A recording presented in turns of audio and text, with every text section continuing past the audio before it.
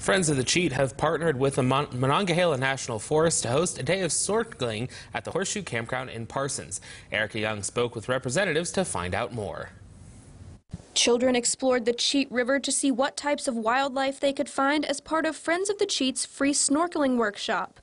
Before exploring, participants were taught about the types of creatures they may see in the water and how to approach them. Friends of the Cheat thinks that this is a really important activity to get students out in the water, especially when they're young, and just get the public involved to really understand the amazing aquatic and terrestrial ecosystems that we have in West Virginia. Friends of the Cheat staff say their goal is to educate snorkelers about water pollution in the area and to encourage them to protect our rivers. We really want to get people out to experience what good water quality looks like, what a healthy ecosystem looks like, and just kind of start their passion for freshwater organisms.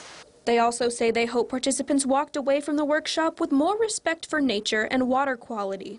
Our number one goal is an appreciation and even a love for freshwater organisms and fish, creatures that inhabit the Cheat and its tributaries, and just to really understand what a healthy ecosystem looks like.